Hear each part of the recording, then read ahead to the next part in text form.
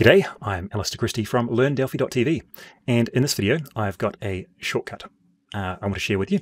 It's in my book, Code Faster in Delphi, which you can find from my website, LearnDelphi.tv. If you want to be more productive in the Delphi IDE, then you should get yourself a copy. But this simple shortcut is Control-H, which is hide non-visual controls. So we have lots of data sets and data source and image list and what have you, and we can just hide those.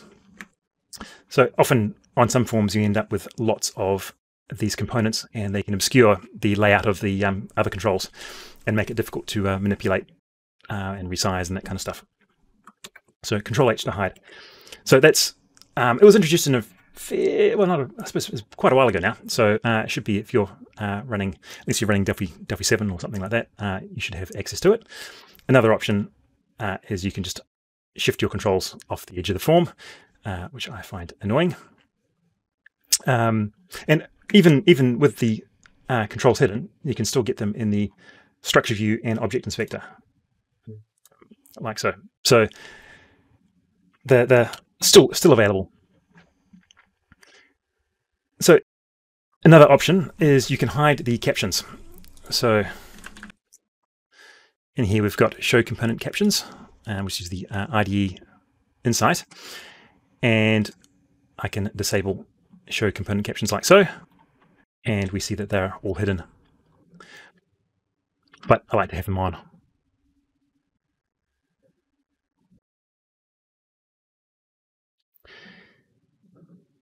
A better option is to add many of these controls into a data module. So if we create a new other database and create a data module, we can add lots of non-visual controls, including all your client's going to do client dataset there,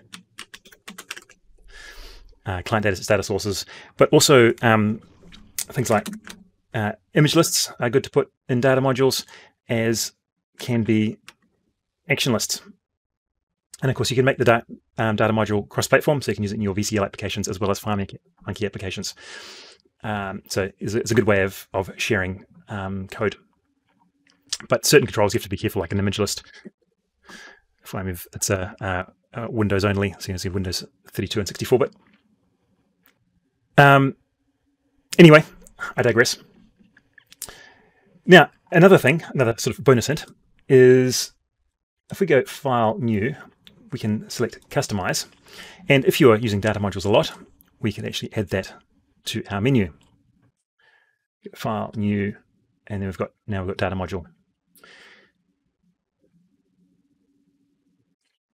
And to remove that, we just drag it off the edge, and you can do that with any of the other. So if you don't make packages or console applications, you can drag those off and they won't be in the File New menu. So that's all I wanted to cover in this video. I'm Alister Christie. Thanks for watching. Do grab a copy of my book. It will make you a lot more productive in Delphi. It has lots of stuff, a lot more than keyboard shortcuts, such as meta-programming, writing programs to write programs. So I'm Alister Christie. Thanks for watching.